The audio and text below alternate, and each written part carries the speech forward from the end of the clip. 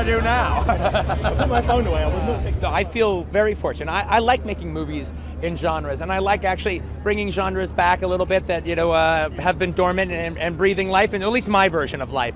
But it's nice. Ever since Django, and that did really well. Now there's been a few westerns. A couple of small ones that came out this year, and now we got two big ones, mine and The Revenant. That's pretty exciting. His films are entirely recognizable as his. It's a really remarkable place to be, and I was there at the beginning. I saw it happening then.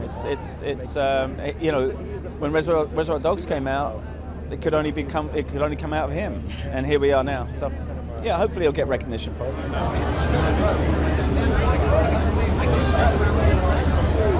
Django did really well, and this kind of fits into, as almost like as my next go at it. And I'm real proud of it, and I actually think it has something to say, so that's kind of a nice thing.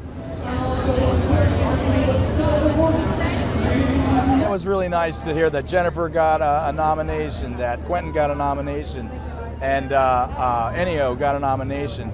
The movie is it's really being well received, and I think that's at the end of the day, that's a real.